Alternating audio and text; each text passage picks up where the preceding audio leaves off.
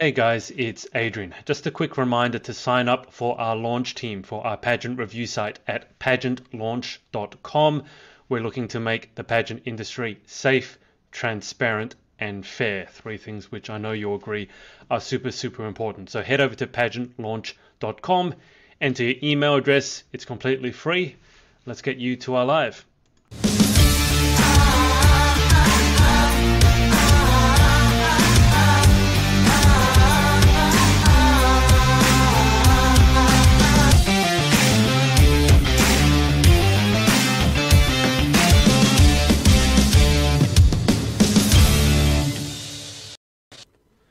Hey everyone, it's Adrian from the Pageant Project, and I have Nazia Wadee. I've been practicing saying your name several times, Nazia, who is Miss Earth South Africa 2018/19. Nazia, welcome to the show. Thank you so much for having me. Absolutely amazing to be here and an honor to be speaking to you. Well, as I've said on multiple occasions, you're the first South African queen that I've interviewed. So why don't we start with South Africa? And as I mentioned to Nazia, I have her Miss Earth South Africa video here. So what I thought I'd do, because if you're like me and you've never seen South Africa, you need to see this video. It goes, how long is it, Nazia? It's about 3 minutes? Yeah, about 3 minutes. Okay. So I'll keep us on screen, but what I'll do through the wonders of modern technology, I'll play this video and then you guys, let me get rid of the actual branding as well. And if you haven't watched one of my interviews before, if you have any questions for Nazia, put them in the comments and I'll pass them on to her. She'll be able to read your comments on screen. But let's play this video and you get to see some of South Africa, some of the things that I've never seen before. Here we go. Hello, I am Nazia Wadee. I am 22 years old and I hail from the beautiful and diverse rainbow nation, South Africa. I hold a bachelor's degree in international relations and media studies. I have recently completed my honors degree in media. I am from the glittering city of gold, Johannesburg, in the province of Gauteng. I grew up in the small town on the south of Johannesburg called Lenasia. My South Africa is a vibrant, diverse, and unique country situated on the southern tip of the African continent, surrounded by the Atlantic and Indian Ocean. South Africa is home to a diverse people, ranging from various cultures. I too have a variety of cultures embedded in me. Our diversity is expressed in our 11 official languages. South Africa is rich in natural heritage and is the third most biodiverse country in the world, marked by a variety of ecosystems, beautiful landscapes, and ranging climates. South Africa is a prime ecotourism destination, being home to 8 terrestrial biomes, 19 national parks, the Table Mountain, which is one of the natural wonders of the world, and floral kingdoms that cannot be found anywhere else in the world. Our floral kingdom is home to our national flower, the protea. The protea traditionally represents change and hope. The protea is a beautiful, strong, resilient, and unique flower that can survive without water for a long period of time. The protea reminds me of my mother, who raised me single-handedly through her strength, beauty, and resilience. The protea also reminds me of the strength, beauty, and resilience of the South African people who were able to overcome the adversity of apartheid, bringing hope and change to the beautiful rainbow nation we have today. Some of my other projects include fundraising for the Flamingo Project that supported a rehabilitation center in my province. As Miss Earth South Africa, I drive the campaign called #WasteStopsWithMe. This campaign advocates through community cleanups, tree plantings, and school visits to educate children on the importance of the 5 R's. I also work alongside the Department of Environmental Affairs on their Good Green Deeds national campaign. My work in the community awarded me with a Woman of Wonder Award and a second place in the Nelson Mandela Community Youth Leadership Awards. We cannot separate environmental and social issues. Therefore, my advocacy includes people and planet, which focuses on addressing our ill waste management habits and plastic pollution, which I believe are the single greatest threats to Mother Earth. Through awareness projects and education, we can truly combat climate change. I would like to be the next Miss Earth because, like my beautiful South African people and our protea, I am strong, passionate, and resilient, and I would like to be the protea of Mother Earth. My name is Nazia Wadee. Miss Earth South Africa, and I am a woman of the earth. Hello, I am... Nazia, that's an amazing video. How does it feel for yourself watching it back? I mean, you would have shot it, what, about a year ago? Yes, exactly a year ago. I mean, my mom and I were having this conversation yesterday, and yesterday was actually the day that I flew out of South Africa to go to the Philippines. And I think seeing this video again is so nostalgic. I'm reminded of all the long hours and the hard work it took to put this video together, and to make sure we got it in time, done for the deadline that we needed to submit our eco videos. But it was just so much fun bringing this together. And I think the hardest part for me with this video is that there's so many interesting things about South Africa. I had to chop and change my video so many times to make sure that it wasn't too long.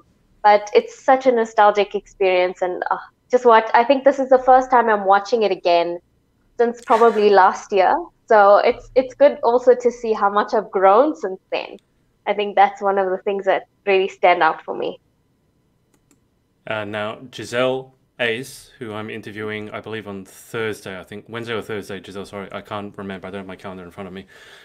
Well, she hasn't written words, she's just put emojis there. So she's saying hello. I see that. Thank you. Nazia, you mentioned that it was difficult to sort of pick what to put into that video. I imagine, were you given sort of a maximum of about 3 minutes? I mean, you couldn't have gone like 10 minutes or 20 minutes, could you? Yes, that's right. I mean, we were given that deadline of 3 minutes. And I mean, I think my first voice recording, because I did a voice recording first so that I could do the voice on top of the video. And I think the first voice recording was like 7 minutes. And my mom was like, I got bored halfway. I think 7 minutes is way too long. I think you need to catch people's attention and do it quicker. So from 7 minutes, we got back down to 3. I know exactly how it feels because I helped one of our Australian queens shoot her video for Australia, obviously, cool. for a tourism pageant. And her initial voiceover was like twice as long as it was allowed to be. But going back to the reason I really wanted to show that video is, I mean, the country looks absolutely stunning. I mean, I'm sure some of that is stock footage and what have you, but you mentioned the difficulty of choosing what to show, and I have a similar difficulty when it comes to Australia. I mean, people know the Opera House, for example, the Harbour Bridge. Exactly. They probably know about kangaroos, but you also want to show something that is more Australian than just a tourist destination. So how did you go about narrowing down, I don't know if that's the right word, but narrowing down an entire country that's as diverse as South Africa into 3 minutes? How did you make that choice? It was really a difficult task, and it took us quite a while to get that finished piece that you've just seen now. I think in terms of choosing the imagery, I didn't want to choose imagery that someone from international countries might have already seen before. I wanted to choose footage that they might not have seen before or might not have associated with South Africa before. So I tried to kind of steer away from the stereotypical pictures that you'd see of South Africa. I think one of the images we also used there was of informal settlement as well in South Africa, to show the diverse array of what you would see in South Africa, our beautiful nature, our beautiful cities, and also the little more sensitive part of our country as well, where we're struggling a little bit in terms of our housing problems and the informal settlements that you would see all around South Africa as well. So if, let's say I was to go to South Africa and I've never been before, what are the things that you would put on my absolute, must-see list if I had, let's say, a week or two, or let's say a month to really experience what the real South Africa is versus, let's say, just what the tourist destinations would be? I think the best way to understand South Africa, our country, and where we are, as opposed to where we've come from. I'm from Johannesburg, so I'm going to pick places in Johannesburg that I think would really help you understand South Africa and our people and what we've been through. I would definitely suggest the Constitutional Court and what we call Constitutional Hill, which is a prison that was used during the apartheid time to imprison freedom fighters during that time.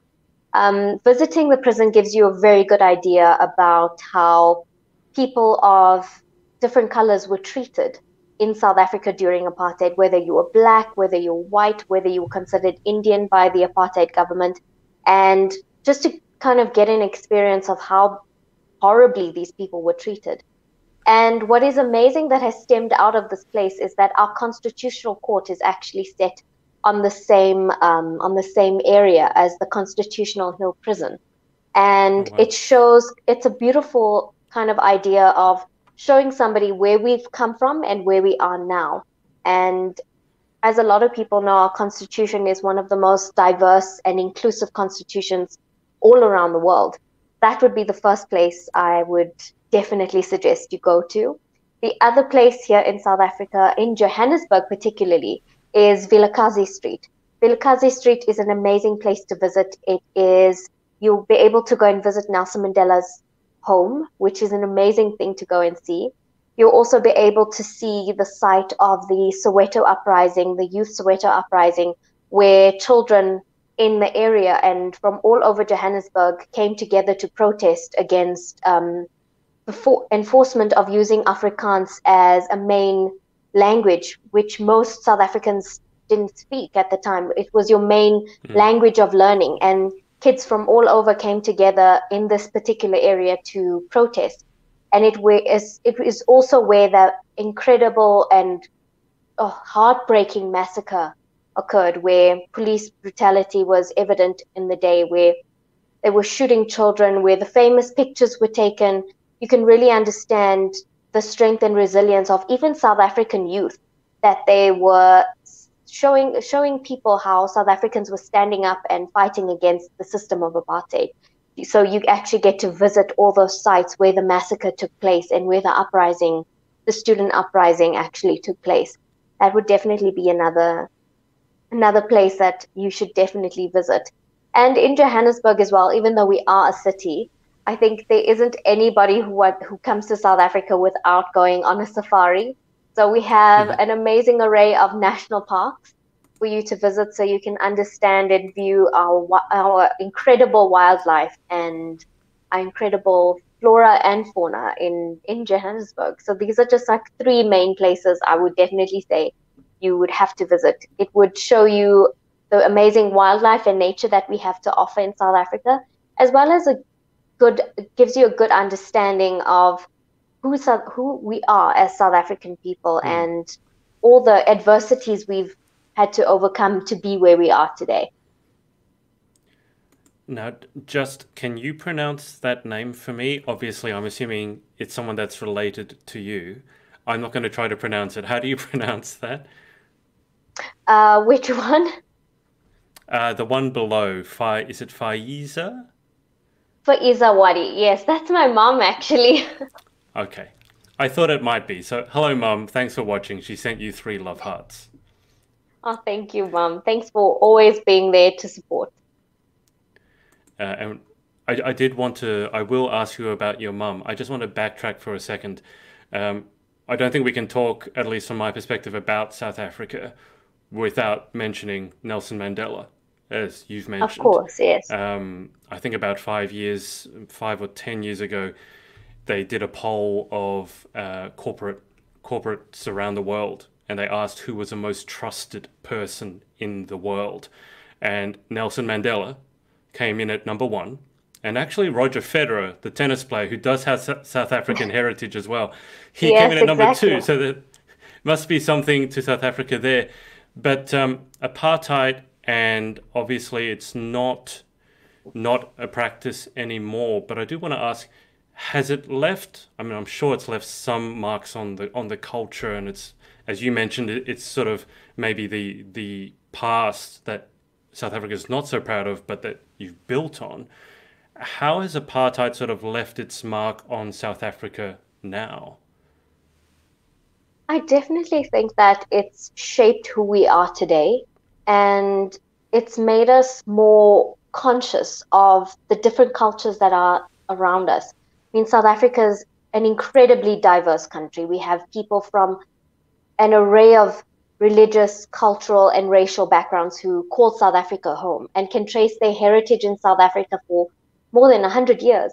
So I think the lesson of apartheid has definitely made us who we are. It's made us more conscious and tolerant of other cultures, other racial groups, and other religions in our country.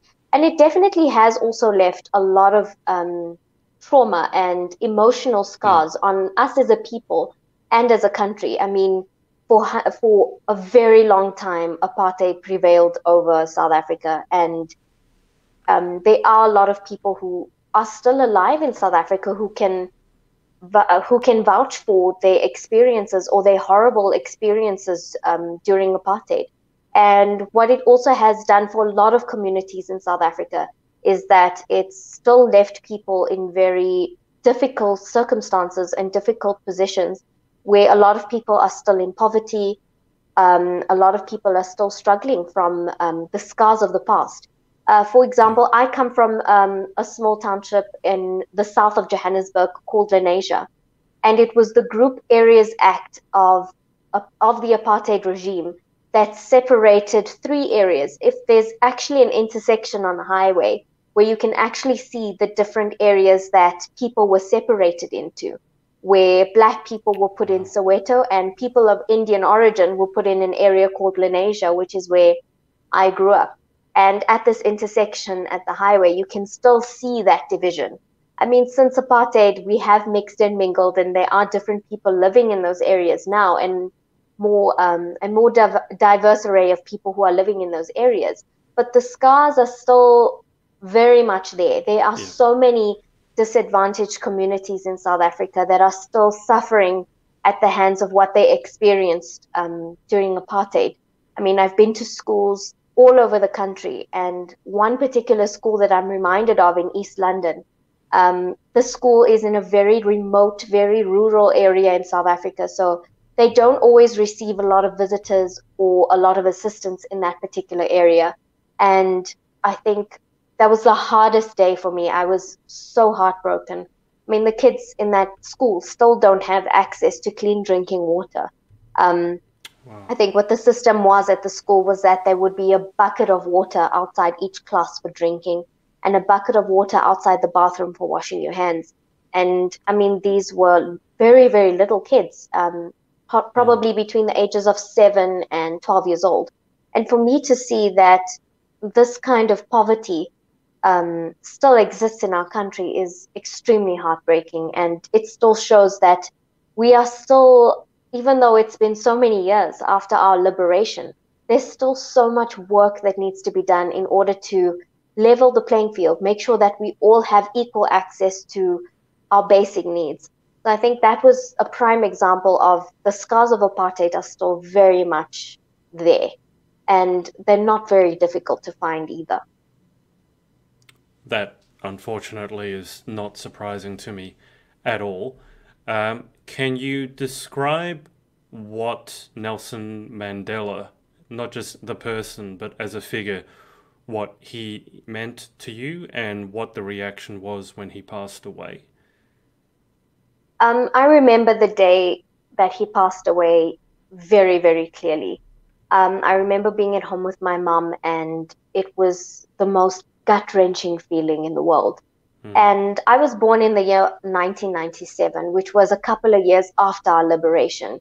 And what Nelson Mandela means for me is that during apartheid, I would have been discriminated against. I wouldn't have had not even half of the opportunities that I'm able to have today. So as a young person born post our liberation struggle, for me, all I feel about Nelson Mandela is sheer gratitude. It's because of figures like him that I have the possibilities and the options and the opportunities that I have today. And all his sacrifices are what gave me these opportunities and these kind of freedoms that I enjoy today. So I feel extreme gratitude and extreme respect for someone like him, because it is because of figures like him and many other freedom fighters who fought for the freedom that I enjoy today. And that's just how I feel. I mean, it was the most gut-wrenching experience hearing about his passing. And the first thing we did was Mom and I took some candles and some flowers, and we went to Nelson Mandela's house, and there were maybe hundreds of people who were there that evening just to pay their respects. And I mean, we were a country in mourning. This was not just a hero for South Africa or a role model for South Africa, but I think for the world at large, he's someone that everybody looked up to. Yeah. And I think for me, the biggest lesson he's taught the world in South Africa is forgiveness. I mean, we could have very well been a country on the verge of a civil war after our liberation. And he taught us that very important lesson of forgiveness. I mean, the one thing that sticks with me about Nelson Mandela is that when he was released from prison, he was incarcerated for, I believe, around 2 decades. And he's released from that prison, and you would understand why he would come out after that, having been incarcerated for 20 years. And then he'd want to kill every white person, but he didn't do that. He instead decided to try to bring everyone together and reconcile the countries. So your point about forgiveness, I mean, what he did was amazing, which I guess is why he's, as you said, so respected around the world. You did also, speaking of sacrifice, you did mention your mother as well. So can you tell us a little bit about your mother and what she's meant to you during your young life? My mom is everything to me. We are best friends. It's basically been the two of us against the world from as long as I can remember. She's literally my best friend. I talk to her about boys, about everything. I mean, we can sit over having some ice cream or popcorn and having a conversation pretty much about anything. And I think of all the people in my life, she's inspired me the most. My parents got divorced when I was 3 years old, and my mom was a victim of domestic violence. And seeing her come out of her struggle so strong and building a life for herself, picking herself up and raising me on her own has been the most incredible thing to watch. And she's the most strong, resilient, and compassionate woman I've ever met. And to see her overcome such adversity and still thrive despite of it has been the most inspiring thing for me. So she has been my role model and my biggest supporter. And I think seeing her example has made me all the more motivated to be successful or to be the best version of myself. Absolutely. I can understand that. She sounds like an amazing woman. Giselle has asked, well, she said, what a queen. And then she's asked, what do you love about your country other than its diversity in people and nature? There's a lot of things to love about South Africa. And like you said, our diversity and our array of culture is one of the many things that I think a lot of us love about being South African. The one thing that I love most about being South African is that our people have shown time and time again that we can overcome adversity when we come together. I think South Africans have the most unique way of coming together and becoming one when we are faced with adversity. And we've seen that over and over again throughout history. And that makes me the most proud to be South African, is our ability to be strong, to be resilient, and to come together in great times of need. It's something I've always admired and been so proud to be South African. It's the one thing that makes me very proud to be South African, because it's something that's really embedded in us as a people, that irrespective of our differences, we will come together if we are faced with adversity. And I would be remiss if I didn't address, I think it was 2 days ago, and forgive me, I don't exactly remember the day, but was it National Heritage Day? Yes, that's correct. We actually had a long weekend, so we had a nice holiday this weekend because we had Heritage Day on Thursday. Right. So can you tell me a little bit about what that day is and what it represents? So, because South Africa, as we said before, is so culturally diverse, it's about coming together to celebrate our heritage. And our heritage, I mean, each South African's heritage is different and the same. We're all South African, but a lot of us have other cultures embedded in us as well. So it's about coming together, being proud of who we are, not just celebrating us and our culture and our heritage, but our culture and our heritage as South Africans. I think the most fun thing that we do, Heritage Day is called Braai Day as well. I'm not sure if you know what that is. No. Okay, so braai is basically the South African word for barbecue.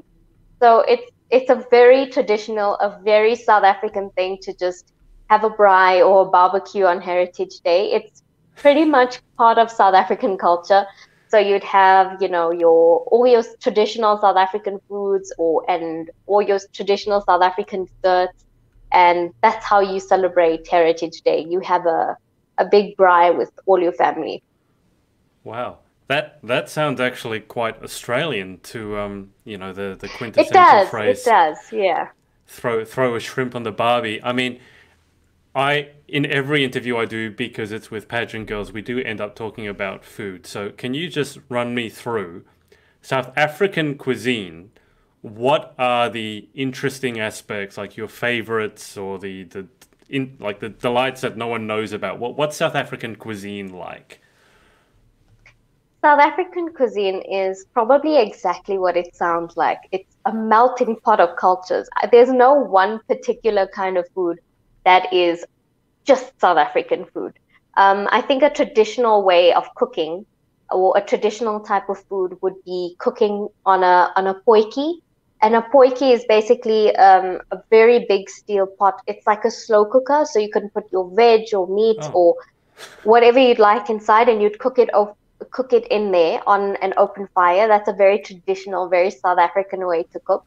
Another South African dessert that may not be anywhere else in the world is a milk tart. Um, it's very South African, very traditionally South African. I think most South Africans really enjoy milk tart. It's very much part of South African culture. If you're having a braai, you're probably going to have a milk tart on your table for sure. okay. I mean even Indian food is very much part of South African culture as well. We have something that you probably won't find in India, but you'll definitely find it here. It's called a bunny chow. It's basically a half loaf of bread, and the inside of the bread has been taken out, and you'd Yeah. fill it with a curry, any kind of curry that you'd like, and you'd eat it in this big loaf of bread. So that would also be something that's very, very South African. And biltong, I'm not sure if you are familiar I with know that. biltong. Biltong is I kind of know. like Yep. jerky. Yep. So that's very South African as well, the dried meat. And South Africans are known for their wine as well. We have some of the most amazing um, wineries in Cape Town, actually. So, I mean, there isn't one specific thing that I would say this is definitely South African cuisine. South African cuisine is anything from Indian food to chisanyama, which is basically um, different kinds of meat, or what we'd call pap, which is maize meal that you'd have that you'd cook and steam, and you'd have it with some like a tomato relish on the top. There's so many different Oh. cuisines that are part of South African culture, which is very exciting because I mean, we enjoy pretty much any kind of cuisine as South Yeah. Africans. But when you go, let's say, to an international pageant and, you know, you have to bring something that represents your country, I mean, for the Australians, it's very simple. It's usually Vegemite, or I don't know if you know Tim Tams, the Yeah, chocolate biscuit. But yes, the yeah. thing with Vegemite is I can't even stand Vegemite, even though it's supposed to be Australian. But and you know, they take koalas, stuffed kangaroos, and boomerangs. What do you take over to represent South Africa when it's so diverse? Um, So this actually brings me back to my experience in the Philippines. I thought, I packed a lot of snacks that I would normally like to have at home, like a lot of the sour plums and things like that, which I actually found from a lot of the girls in Asia. They have a lot in Asia as well. So they were Hmm. like, oh, wait, I know this, I know this, I know that. And for a lot of the girls who wanted to try, I took quite a bit of biltong with me for them to try. So that was the one thing that I took with me for a lot of the girls to try. And I think if I could, milk tarts are really, really delicious. And I don't know if it would be similar to anything the girls would have in other countries. So if I could, I would definitely try to bring that. Right. Okay. I'm fascinated by the idea of these milk tarts.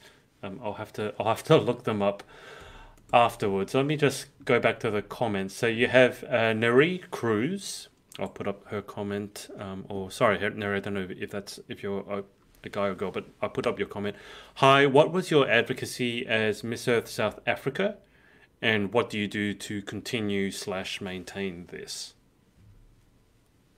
Thank you so much for that question. It's a very good question, actually. Um, Especially in terms of advocacies, it's not something that you carry with you for just a couple of weeks, but something I believe that you should carry with you all your life. Um, my advocacy during Miss Earth South Africa and now is the hashtag called Waste Stops With Me. It's basically taking responsibility for your waste, taking responsibility of your life and your lifestyle to be kinder to the environment. Basically, addressing our ill waste management habits and how we can be kinder to the environment. And this was done through community cleanups, school visits, tree plantings to try to create this love and respect for environment within our young children.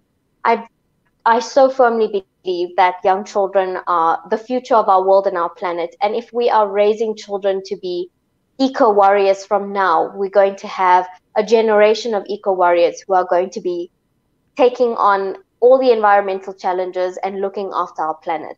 How I'm still living by that. COVID-19 has definitely had an impact on the amount of projects and initiatives that I've possibly had the opportunity to spearhead or be part of. But Waste Stops With Me is definitely something that's embedded in my lifestyle. From the time I started my Miss Earth journey right up until now, basically choosing products that are kinder for the environment.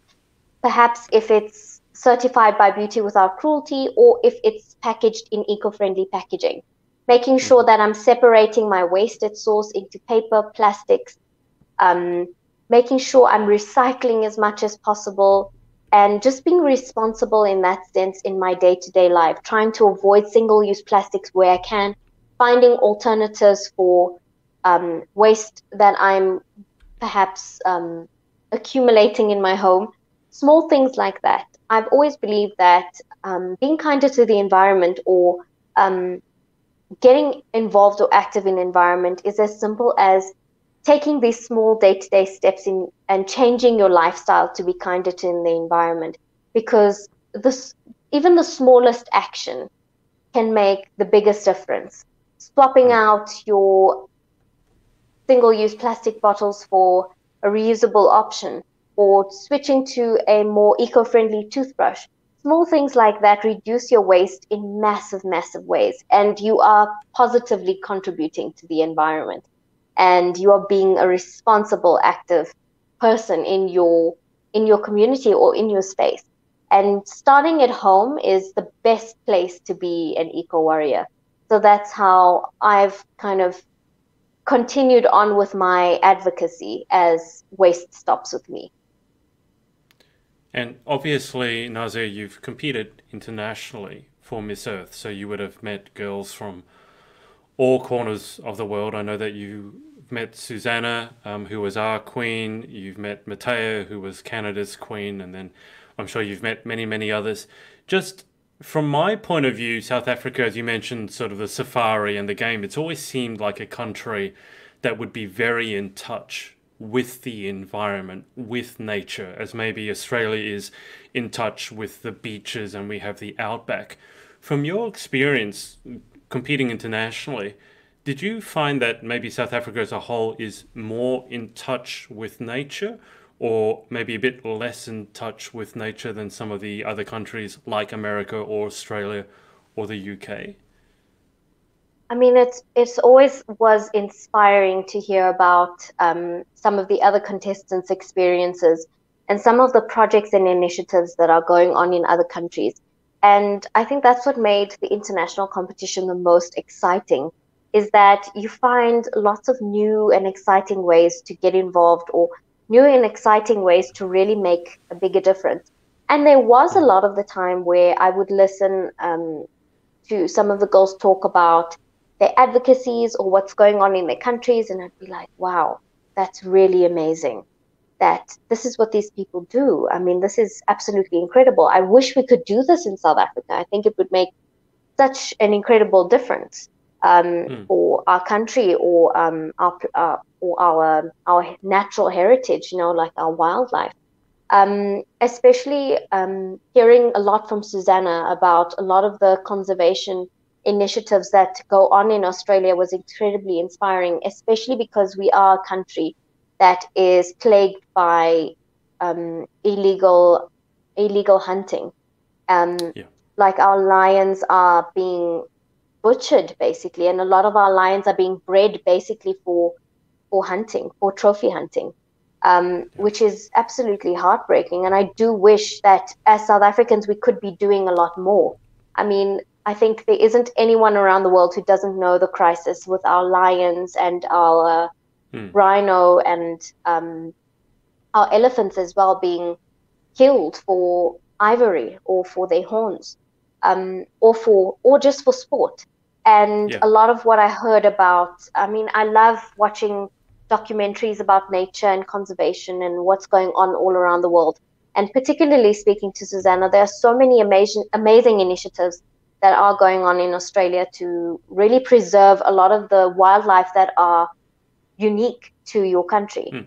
And the same goes for South Africa. Is a lot of the wildlife that we have here is very unique to South Africa, and it's our job to protect it. And I did feel that there is a lot more that we can do to educate people about what's really going on in our country and what we can really do to get involved and to make sure that we're doing our part in terms of protecting the wildlife that we do have. I have an aunt who lives about a 2.5 hour drive from where I live. And she's someone who's very passionate about wildlife and about conserving wildlife. And her husband actually have a game reserve where they take in a lot of animals who have been saved from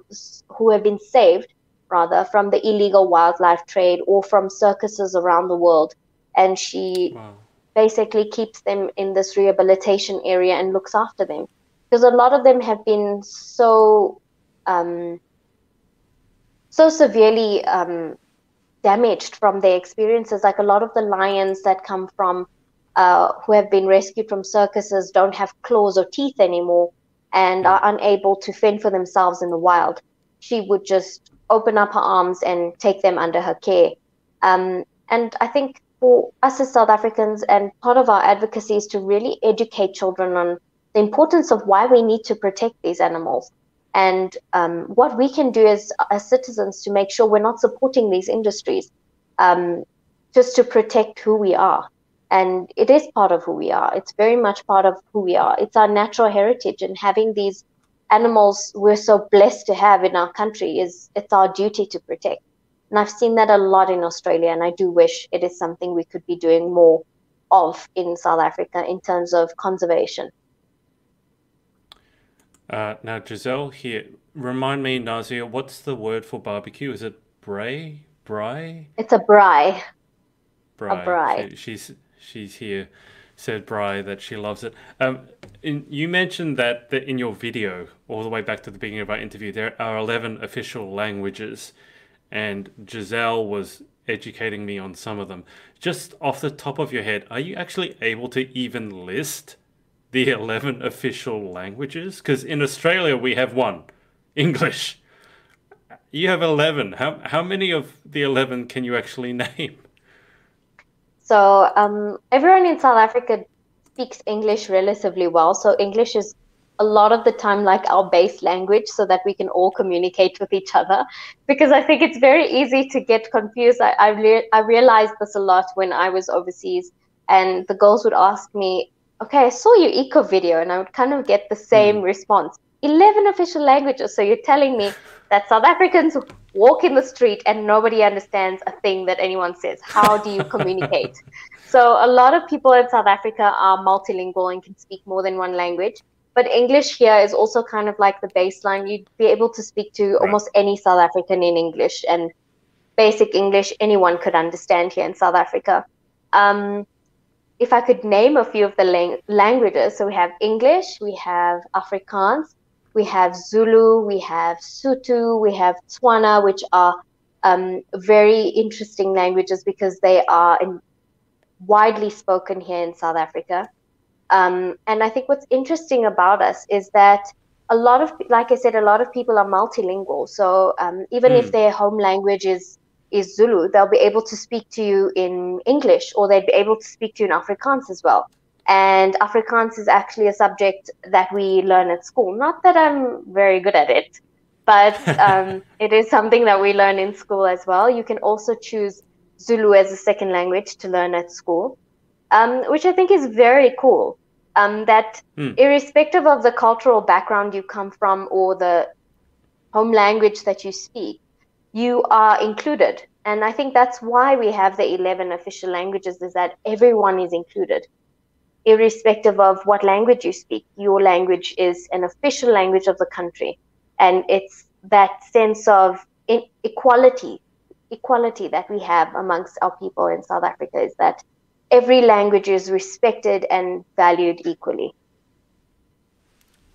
Beautiful. Now, I normally start my interviews with this, Nazia, which is about pageants and your pageant history, but we delved into South Africa, which for me was a fascinating journey. As I said, I know almost nothing about South Africa. But to circle full circle and to talk about pageants, how you got into pageants, how big is the South African pageant industry? Because it's not big in Australia. It's not big in a lot of countries outside of the US and some other countries. So how did you get involved in pageantry, and how big is the South African pageant industry? I think coming from the Philippines, I can definitely say that pageantry is not as big in South Africa as it is in the Philippines. Like I was amazed, visiting the Philippines, because I think my fellow Earth sister, Margot Fargo, who represented South Africa the year before, we had a conversation about the Philippines, and she was basically helping me prepare and get ready for the competition, and she was incredibly supportive, and I'm so grateful for that. I distinctly remember her saying one thing to me. She said, "You're going to go to the Philippines. You're going to get off your flight, and you're going to arrive at the airport, and every single person is going to know who you are. You are going to feel like Brad Pitt the second you land in the Philippines." And it was such a weird experience, and such a humbling experience as well, for people to just go absolutely nuts and so excited that you're there and that they're able to be with you. And then you come home back to South Africa and you get off your flight and you're just like, okay, and nobody even notices that you're there. So it definitely isn't as big in South Africa. I do think it is getting much bigger now, especially because we've had a lot of international wins, with Miss Universe in Zozibini and Tunzi, and with Demi-Lee Nell Peters. It's definitely gained a lot of more attention and a lot of more momentum, especially because we've had so many international wins recently, even with Rolene Strauss winning Miss World. So I think it is getting there, but it's definitely not as big in South Africa as it is in other parts of the world. Like you said, in Australia, it isn't that big of a deal, but it's getting there. I think it's definitely getting there. I think people are seeing that we have some amazing candidates who are representing South Africa all over the world, and it's time we start supporting them. So I have seen an increase in interest and support for pageants. in South Africa, but definitely not as big as it is in other parts of the world. Well, I don't think there are many countries that can compete specifically with the Philippines. Oh, definitely not. It doesn't surprise me. I have this image of anyone of the Queen sort of deplaning in the Philippines and basically being mugged at the airport by mobs of adoring fans, and that's not an exaggeration. You guys are No, it literally isn't. treated like Not at queens all. in the Philippines, and then to come back home and no one recognizes you must be quite of an odd experience to go from hero to zero. It really was. I mean, initially it was such a culture shock to go there and thinking that I'm just this little girl from some part of Johannesburg at the southern tip of Africa and somebody knows who I am all the way in the Philippines. It was a really humbling experience. And I mean, the most amazing thing, I think it was with Matea and Susanna, and we were driving through a village in the Philippines and we saw groups of little girls screaming South Africa, Canada, Australia, and waving our flags.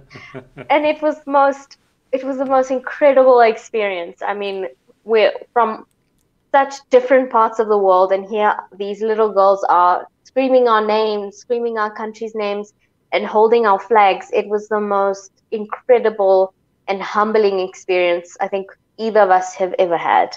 I mean, Matea had a lot of adoring fans. I saw tons of Canadian flags. We were just like, Matea, you're very famous in this particular village. There was so many Canadian flags in that particular area. Wow, I can't imagine what that's like to come from any country and to go to the Philippines, which is quite far away from a lot of the countries, and to be recognized.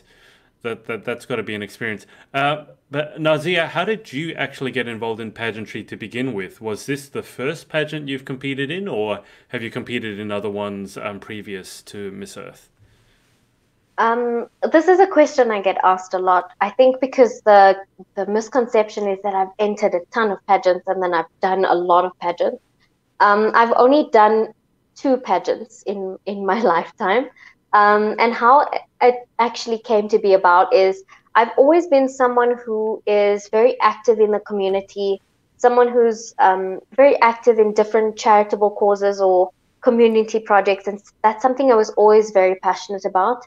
I actually grew up an athlete, and I was an athlete for most of my life. I was a competitive swimmer.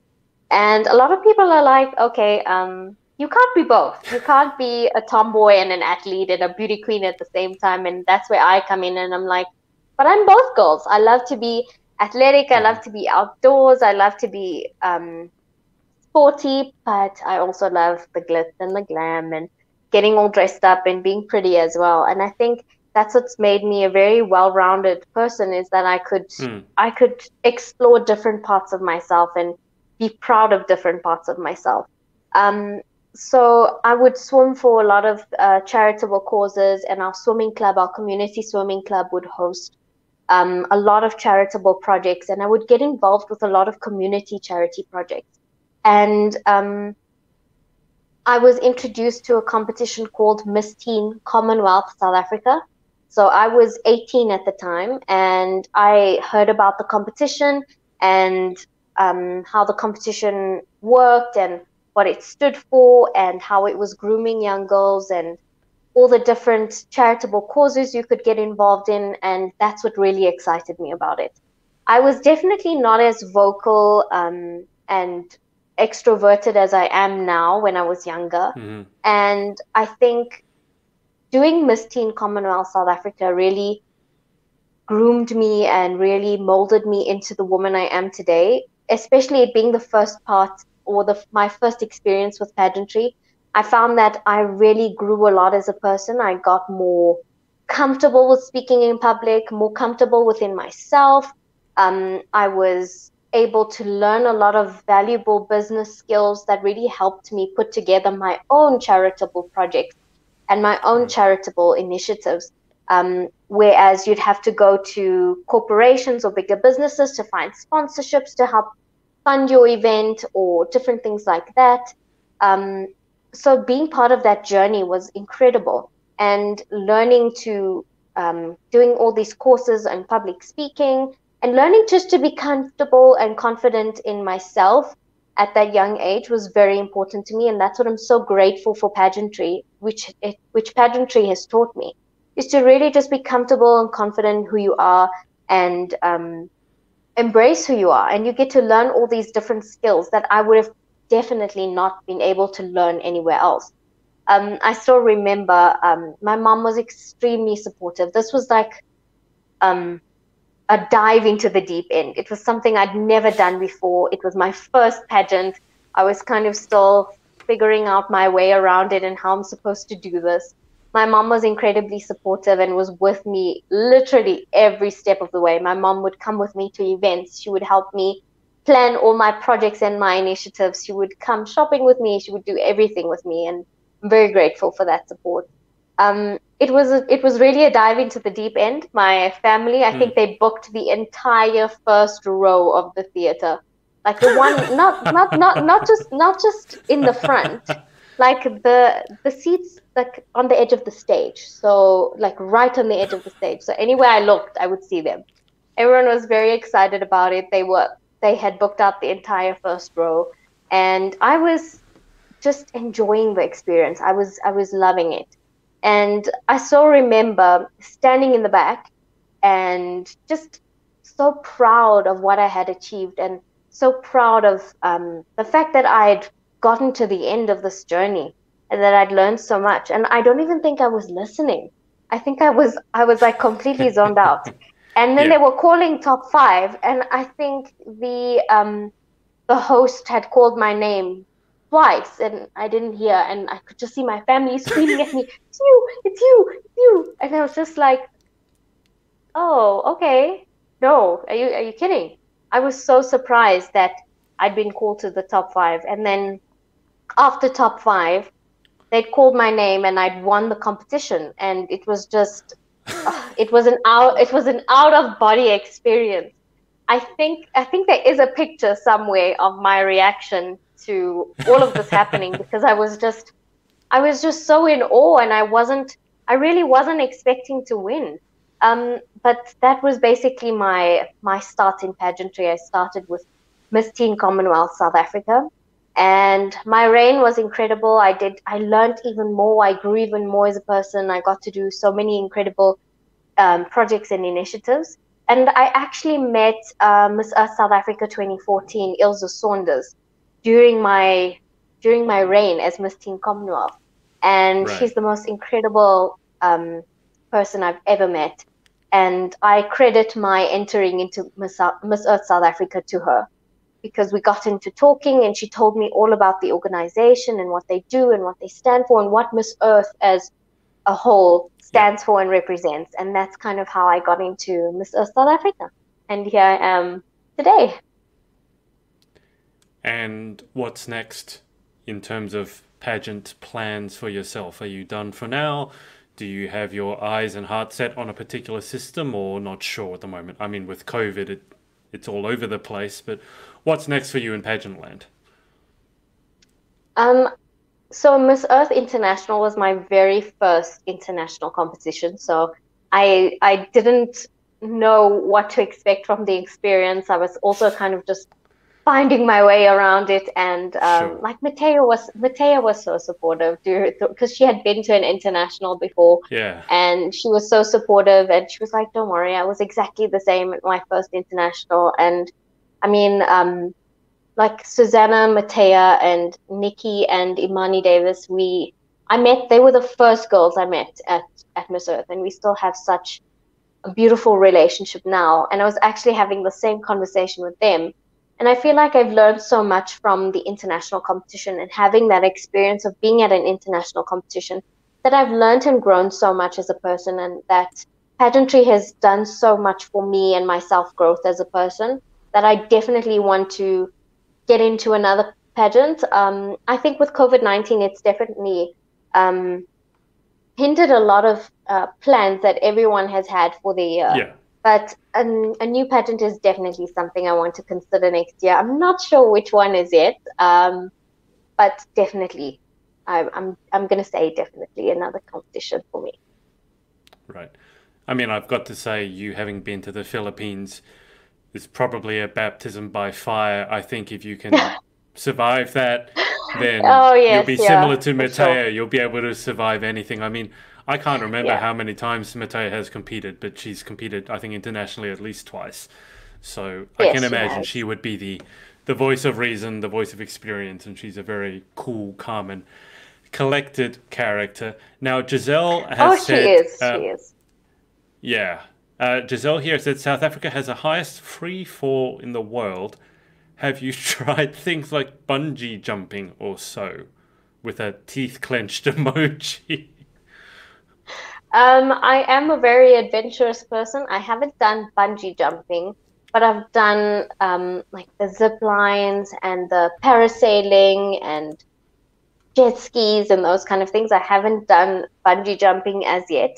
And I'm not sure if I will be able to convince my mom that I'll survive because I'm a very, very, very, very clumsy person. Um, my mom just looks Okay. at me sometimes and she's just like, why? Like how did this even happen? I think even at even in the Philippines at the international, I was in the Philippines for 2 days, and we were doing an eco walk to dinner. So instead of taking a bus or a train, we decided to walk to dinner. Yeah. And of course, of all the people in the entire group, I would have to be the one person who has to trip on something on the floor that nobody saw and fall on my knees. So I mean, you'll even see in the resort wear competition, I have a big old plaster on my knee because I mean I really wanted to take it off because it was a couple of days later, and I know the Miss Earth team that was with me there, they were like, no, there's no way you're taking this off. It's still bleeding and it looks really painful. So I think you're gonna have to just keep that plaster on. And I remember doing the show with my plaster and everything, and Matea was the one who was with me when I was there, and she was like, you know what? I'll just rock that plaster. Just forget it's there. It's fine. And then we get back to our room after the resort wear competition. And I get a call from my mom, and she's like, "What did you do? You had a big old plaster on your knee. What happened to you? What did you do now?" So I'm a very, very clumsy person. So I think convincing my mom that bungee jumping is a good idea is probably going to take me some time. It might not be the wisest choice if you are, No. let's say, inclined to be a bit clumsy. That and skydiving, both are things where it's not good to be Yeah. clumsy. No, not at In all. And I'm terms, I'm the biggest klutz. I've met a lot of pageant girls who are clumsy, so I can assure you it's not just you. I interviewed Miss Grand Australia back not last year but the year before. She got to the international competition, and I think it was a few days in she managed to break her thumb. So the whole basically competition, Oh my I think it was gosh. her thumb. She had her thumb in a car, so basically everywhere she was going, she was like this. And it Oh was no. so you're not alone. It's okay. I'm I'm Um, I'm glad. There's a whole support group of pageant sisters who are just as clumsy as I am. So I feel safer. I feel much safer now. Actually, that should be a Facebook group, a support group that It should be should it started it up. should be a support. Yes, Clumsy that's a good pageant idea. queens. I think Clumsy that's pageant needed. queen. Tips for how to deal with all the little accidents that you're going to have. But Nazia, before we go to the final 10 questions, we still haven't covered what you do for your career and what you do in your spare time, if you have any, because a lot of pageant girls don't. So for your career, what do you do? And then in terms of relaxation, what do you do? So I studied at the University of Witwatersrand, which is the main university here in Johannesburg. I have a Bachelor of Arts in Media Studies and International Relations, and I also have an honors degree in Media Studies. I'm currently working at a law firm, actually, which I'm really enjoying. It's very different for me. I'm also a qualified swim teacher and first aider, which I was doing for quite a while. I was teaching swimming lessons once a week. Long term, I think my goal for long term in terms of where I'd like to be in terms of my career, I would love to be a news anchor and work in the news industry. That's definitely something I see myself doing. Either that or some kind of presenting or something like that is definitely what I see for myself in the future. Contrary to popular belief, I love being at home. So whenever I have a chance to just relax, I think my favorite thing to wear is pajamas. So you'll see me at home in pajamas watching Netflix. I mean, if it was socially acceptable to wear pajamas in public, I'm pretty sure I would be doing that. My grandmother, my grandmother calls me pajama girl, and she got me pajamas for my birthday, and it was the best. It was the best gift of all the gifts I got. Was just this very cute pair of pajamas. I love being at home, but I also I love the outdoors. I've always been someone who loves the outdoors. So being outdoors is something that I really enjoy. There's so much to see in South Africa, so I love exploring all the different outdoor activities that we have here in my free time. I love movies. I love reading from time to time. I really enjoy that too. Being with friends and family is something that's very important to me. I grew up very close with family, so I'm a very family-orientated person. So I love spending time with family. We go on a lot of family holidays together as well, within South Africa sometimes, and when we have a chance overseas as well. Yeah, that's basically summarizes me. I love being with people. I love getting involved with community initiatives and events. Wherever there's a charitable cause that needs assistance, I am there. I serve as an ambassador for the Youth Managers Foundation, and we have an array of partnership schools all around South Africa, basically mentoring kids to be the best versions of themselves and providing them with all the necessary tools and resources that they need to be the best versions of themselves and to really make a difference in their schools and in their environments around them. Because a lot of these kids are based in very disadvantaged areas in South Africa. So that's something that I really put a lot of my time and my energy into, is really making a difference. I've always believed that it is our duty to give back as much as we possibly can if we are in a position to. And I mean, giving back is not just about contributing thousands and thousands of dollars or rands or anything like that. It's the most valuable thing you can give to someone is your time. Yeah. Just to clarify, what you're wearing now, are these pajamas? No. So this is unfortunately not. I probably would have tried. But I probably would have tried to wear pajamas, and my mom would be scolding me in the background, being like, "No, there's no way that's happening." But no, I'm wearing a jumpsuit, very traditionally South African. I thought it would be a good idea to wear kind of like a South African print, especially because we're celebrating Heritage Day, and I'm so fortunate. This beautiful jumpsuit was sponsored to me by Classic Fashions by D. Thank you so much if you're watching. It's absolutely stunning. So yeah, I chose a very South African heritage vibe outfit for today. If I could find a Heritage Day pajama, I probably would have tried. Well, it looks lovely. I'm sure you're not the only one who has spent way too much time in their pajamas in 2020. Again, I can assure you there are a lot of people around the world who have spent about 90% of their living days in pajamas in 2020. So, but I assume that your pajamas are much more fashionable than most people's, my own included. Nazia, just before we go to the final 10, I like to give people a chance to do shout outs and thank yous. So in terms of people who supported you along your journey, pageant and otherwise, who are the main people that you'd like to give a shout out to or just say thank you to for their support? This is a very difficult one, because I'm very proud to come from my small community in Indonesia. And I honestly feel that with every initiative or every pageant that I've entered, it almost feels as if the entire community rallied behind me to support me. And I think I owe a lot of my success to the community of Lenasia. And if I can quickly, off the top of my head, shout out and give thanks to everyone who was part of my journey or helped me get to where I am, I first and foremost have to thank my mom.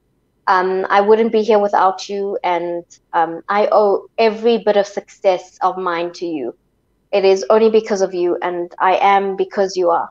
Thank you, Mom, for everything you've ever done for me. My sponsors at Wadee and Wadee Attorneys, Yusuf and Zenobia, thank you for your continued support for all my projects and initiatives in every single journey that I've decided to undertake. The Youth Managers Foundation team and all the kids, thank you for inspiring me. Thank you for supporting me. Thank you for all that you do. Thank you to the Gandhi Walk organization who has supported me from day one of my pageant journey, of my community involvement journey. They have supported me from the very beginning. Thank you to the Miss Earth South Africa organization. You have given me opportunities of a lifetime, and I am eternally grateful to be part of the Green Earth family. And I thank you for your love and support and for building me into the eco warrior that I am today. Thank you to the people of South Africa for always rallying behind me and showing all your love and support. To my Earth sisters from around the world, Matea, Susanna, Nikki, Imani, Nellis, Talisha, Jillian, Ali, Ria, Sarah, all of you. And Fernanda, I miss you all so much. Thank you for always supporting me. All these girls are just a call away. Whenever I need them, they're always just a call away. They're incredibly supportive, and thank you for sharing the most incredible experience of a lifetime with me and helping me get through the difficult days. I think everyone, every pageant girl who has been through an international competition knows that it's the hardest and the best experience of your life, and it's really the queens that are by your side that really get you through the days when you've slept for 2 hours and your emotions are a bit down, and you're missing home, and your energy's a bit down. They are the people who really get you through everything. To Uncle Yunus Mita, thank you so much for everything you've done for me, for mentoring me and teaching me so much about our planet and how I can best serve the planet. To all my sponsors who have given me garments and jewelry and everything that I've ever needed. Fatih Ghani Exclusive Evening Wear, who's always supported me from the beginning of my pageant career. Thank you for always supporting me. And to all the other brands who have supported me throughout my time as Miss Earth and Miss Teen Commonwealth South Africa. Thank you for all of that. Thank you to the people of South Africa and everyone around the world and the people of the Philippines for giving me the adventure of a lifetime and for showing me more love and appreciation than I have ever been able to see or I ever thought possible. Thank you for that. Thank you to everyone in the Philippines. And thank you to Carousel Productions for having me part of the Miss Earth 2019. It has been the most incredible and life-changing experience. And it has introduced me to the best people from all around the world who I now have the opportunity to call my sisters. Thank you for all of that. Often people struggle with their thank yous because they always forget certain people. I think that is the most thorough thank you I've ever heard. So I hope that you haven't missed anyone out, because I really hope I haven't. And if I did, I sincerely apologize. But I mean, I think with every pageant girl, there's so many different people and such a large amount of people that are standing behind you. And we wouldn't be where we are and who we are without all these people who help us in our journey or push us along our journey or assist our self-growth. And that's very inspiring to see that if one girl decides that, you know what, I'm going to stand up and I want to do something different and I want to make a change, that there's going to be an army of people behind her who are willing to support her. Absolutely. Okay, Nazia, let's wrap this up. The final 10 questions. I've done somewhere in the vicinity of 200 interviews, and I always wrap up the interview with the same 10 questions. It is not a speed round, although if you're Okay. like Matea and you are ridiculously competitive, you can try to answer them as quickly as you want as well. So, question 1. What is your favorite word? My favorite word is power. And I think for me, this word is incredibly important to me as a person, because growing up, I struggled a lot with bullying and things like that in school, and it would really affect my self-confidence, and I would become extremely withdrawn. And something my mom would always tell me is believe in your power, the power that God has given you, the power that is inside you. And she would make me do all these mirror exercises where she would have me stand in front of the mirror, and she would have me say, you are powerful, you are beautiful, you are strong, you are resilient, you are intelligent. And she would have me repeat these mantras when my self-esteem was low, and it would be very empowering to me. And being South African, the word power is very important to me, because power in the wrong hands was very much evident in my country. And giving power back to the people, giving power back to South Africans, is really what brought us out of the darkness, and which allowed for our liberation. So I think that would be my favorite word. And what is your least favorite word?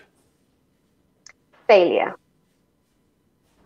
Failure would be my least favorite word, I think, because there's no such thing as failure, and I don't believe that there is anything. There isn't. The failure doesn't exist to me, because if you haven't failed at something, you've learned a lesson. If you didn't succeed at something, you've learned a valuable lesson.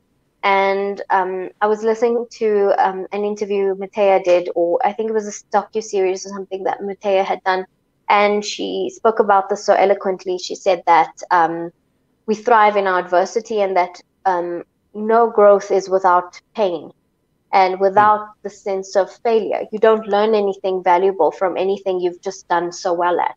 And I think for me, that's been the biggest lesson. In my final year of high school, I struggled a lot with my health, and that started affecting my grades or my marks at school. And I felt like a failure the entire time. And what really kind of let me in on the idea that I shouldn't be believing that failure is a real thing is, during that experience, I struggled so much with my health, and it was so bad that to the point where I was very, very ill just a little bit before my final exams. And I was diagnosed with a condition called endometriosis, which is which was, I mean, it was heartbreaking to me. And it made me feel like everything was holding me back from getting to where I wanted to be. And it took support from people around me. It took hard work and dedication. I mean, I was failing a lot of my subjects at that point because I'd missed so much of time out of school, going for surgery or treatments or being unwell. And it took a lot of hard work and determination for me to really succeed, and ended up doing very well at the end of matric. I mean, it took, well, we call our final year of school matric, and doing very well at the end. And looking back upon my journey, those times where I felt like I had failed was really the time where I learned the most about myself as a person. It was really a time for an immense amount of growth for me as a human being. I realized and I learned how strong and resilient I can really be if I put my mind to something. So that's really where I learned to not believe that there is any such thing as a failure in the world. It's, if you haven't succeeded at something, it was an opportunity to learn and grow and be better the next time. Question 3. In life, what gets you excited, or what turns you on? What gets me excited? The prospect of new opportunities, or a new purpose, or a new way to make a difference, for example. if there is a new opportunity or something that I need to get on board with, that's what makes me excited. If there's an opportunity for me to get involved, that is something that has always excited me or always motivated me. Last year, particularly, there was an incident where I spoke about it in my eco video very briefly. I assisted with the Flamingo Project. There was an incident at the campus dam in Kimberley where we have one of 4 breeding grounds for lesser flamingos in Africa. And the dam was very negatively affected. The flamingos weren't able to get enough food, and majority of the adult flamingos were leaving the area because of lack of access of food and things like that. And they were leaving their unhatched baby flamingos behind. And what started to happen in the community was people started seeing these baby flamingos hatch over time, and thousands upon thousands of them. And that's really when I saw an opportunity to really help, because people of the community started gathering the flamingos to put them in different rehabilitation centers all across South Africa. And there was a call to action for people to come and get involved to help provide either volunteering or helping provide the different types of foods and medications that these little baby flamingos needed. And that was something that really excited me. If there was an opportunity to help, there was an opportunity to make a difference, and I immediately jumped on board, deciding to host a fundraising hike for people to get involved and contribute their money so that we could help a rehabilitation center in my province provide food and medical care for the flamingos that they were allocated to look after. And I'm so proud to say that most of the flamingos that were taken have been reintroduced back into the dam, which is now in a much better condition. And these are the kind of things that get me excited. I mean, we were able to make such a great difference and conserve this amazing breed of flamingo that we are so blessed to have in our country. So that's definitely something that gets me excited. New opportunities, new ways to get involved, and new ways to make a difference really get me motivated. And what about what turns you off? What definitely turns me off is ignorance. And I've come across that a lot in my journey. A lot of people saying, what is ditching a plastic straw going to do for the environment? What is it? How is me choosing not to use a plastic straw going to do anything positive for the environment? Your whole advocacy is based on that. What is the point of that? And I've had a lot of backlash for things like that. And ignorance is something that can be extremely disheartening, especially when you're trying to advocate for a particular cause or get a certain message across. But what I've learned over time is that ignorance can also be opportunity. It's a massive opportunity to educate. So as much as, especially with environmental issues, I think people always say that, why should we give any of our attention to environmental issues when the world has so many social and economic issues? And my answer is always that environment is linked to everything. If you have an environmental issue in a particular area, whether it be that the main water source of the people in that area is severely polluted because of our ill waste management habits, it then starts to cause health problems. And if it's in an area where people don't have quick access to healthcare or medical care, that becomes a social problem. So I believe that environment is linked to everything, and that ignorance can sometimes be, a lot of the time be an opportunity to educate or maybe show people things they may not have seen before, or educate people on maybe conditions or things that they may not have been able to see before. Absolutely. Question 5. What sound or noise do you love? This is a difficult one. Natural sounds probably would be the sound of birds or flowing water. That would be something that I would absolutely love. It just relaxes me. And having been a competitive swimmer, water is just my element. So I love the sound and the feel of water. And definitely birds. Birds chirping is probably the best sound in terms of natural sounds. And maybe not so natural sounds. I love music, so and I'm into all different kinds of music. There's not one particular genre that I can say I don't listen to. I have a very diverse array of music taste, so definitely music would be something, one of the things that I love to hear. What about what sound or noise do you hate? Ah, okay, this is an easy one. Um, so this it's going to be a little bit weird, but when a hanger falls on the floor, like Hmm. a hanger that you would use to hang up something in your house, it is the most annoying sound when it falls on the floor. It just I don't know. And maybe it's just me. Maybe there's also a whole community of people who hate the sound, but definitely that would be one of the sounds that I cannot stand. And I know a lot of people also don't like the sound of like a stainless steel knife or fork scraping on a plate. I hate the Yeah, sound of that. That would be also one of the things I just no, yeah, just hurts my yeah. brain. The knife on plates or the fingers down chalkboard is very, very common.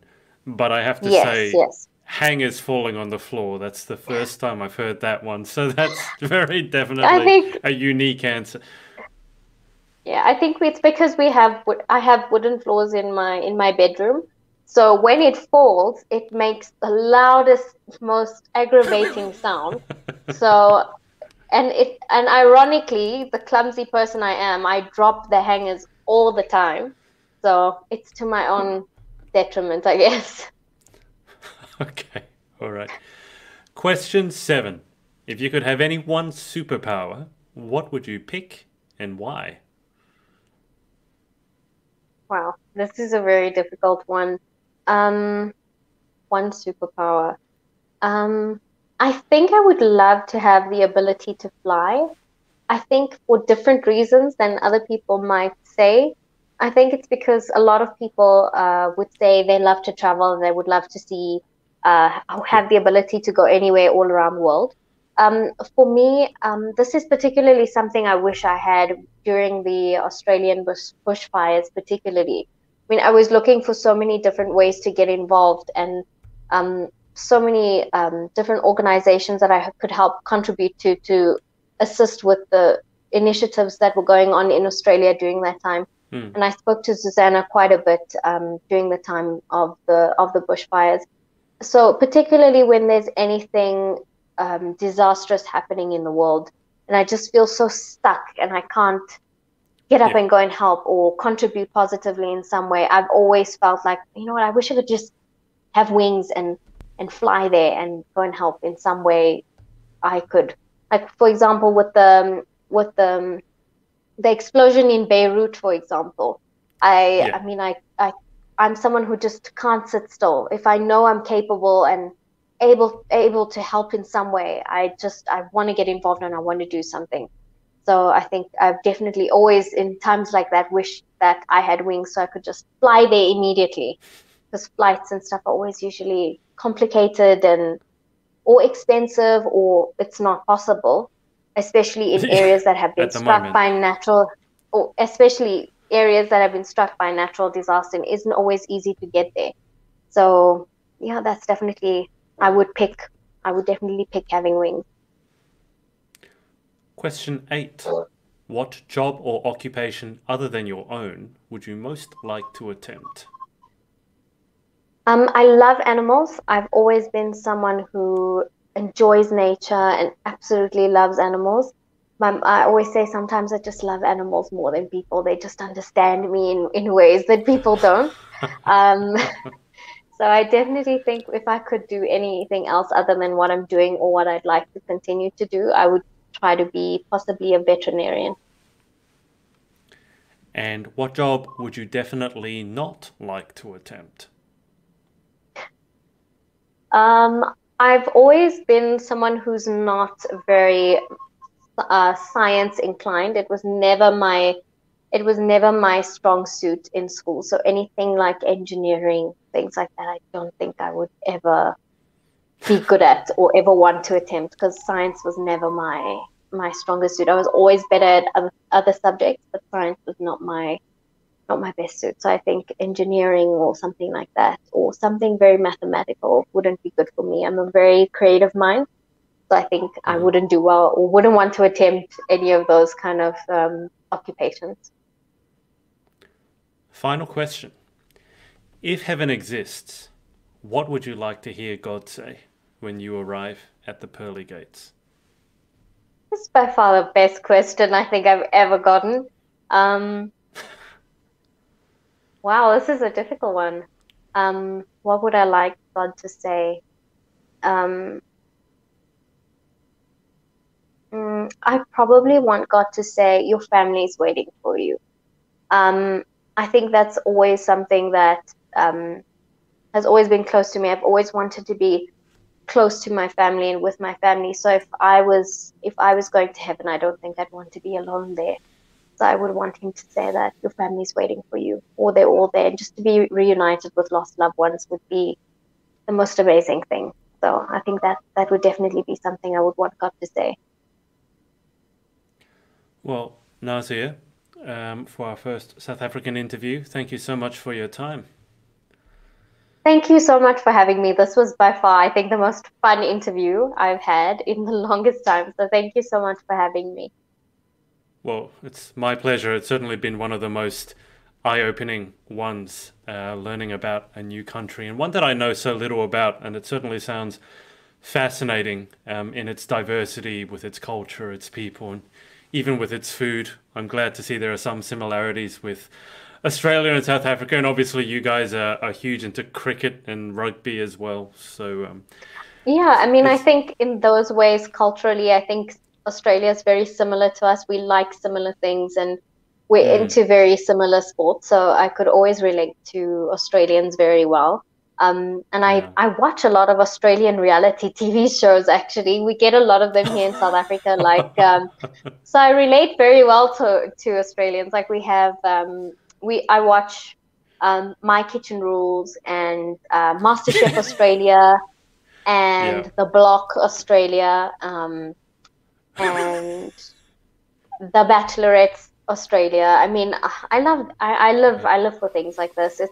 And the Australian versions are always just so much more dramatic. And as a South African, I get it.